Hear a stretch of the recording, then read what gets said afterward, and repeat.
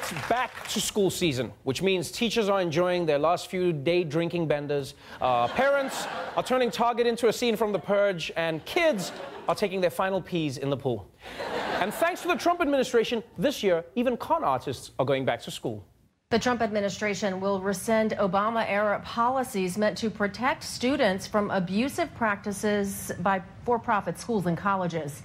Today, Education Secretary Betsy DeVos said she plans to fully repeal a rule that targeted schools that failed to prepare students for gainful employment. Federal officials now argue the rule wasn't backed up by research and created burdensome reporting requirements. How can people be this evil? Like, it's bad enough that there are scam schools that take students' money and don't teach them properly, but now Trump will subsidize those scam schools with taxpayer money. Like, it feels like there's nothing this administration won't deregulate. Like, I wouldn't be surprised if Trump eventually deregulates email scams, you know? There'll just be all these Nigerian princes saying, thanks to Donald Trump, I can finally acquire the funds to transfer my money to America, huh? Thank you so much, Donald. What have you done for me, huh? And now a lot of people may think that all this deregulation may have adverse effects on America's future.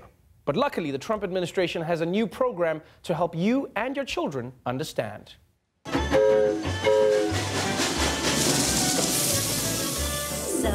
grab your things, let's take a vacation. It's time for Deregulation Station. Hi, kids! It's your flippity-skippity friend, the conductor. I'm here with a special guest today, Ronny Chieng. Yeah, whatever. Let's just hurry up and learn about friendship so I can get out of here. Oh, we're not here to learn about friendship. We're going to learn about something much better. Deregulation. It's when we remove those bad rules so that corporations can maximize their profits. And thanks to President Trump, deregulation is the word of the day. Maximize corporate profits? What kind of kid show is this? And also, don't regulations protect us from corporations? Pull your head out of your ass, Ronnie. Corporations will always have our best interests at heart. Come with me and you shall see.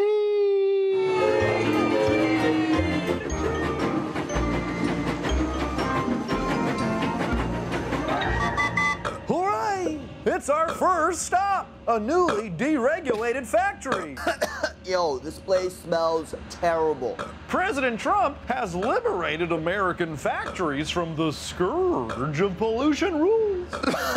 Okay, but what about the kids who are gonna die of asthma because of bad air? Boo-hoo! What about the kids? It's not our fault if their lungs can't keep up with tremendous job growth.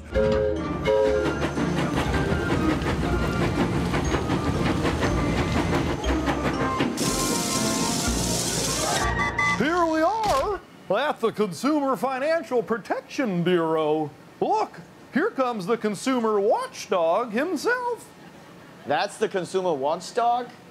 It looks like shit. Well, I know. President Trump bravely stepped in and neutered the consumer watchdog's enforcement powers. Oi, my sciatica.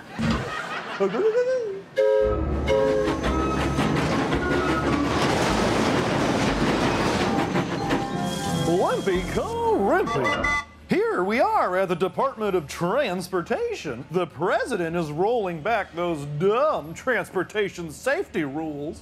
Thanks to Trump, train engineers don't have to be screened for sleep apnea. Ooh-wah-wah-wee. This is insane. All this deregulation is short-sighted, conductor. Conductor? Conductor? Oh shit. Oh shit, wake up! Wake up! Wake up!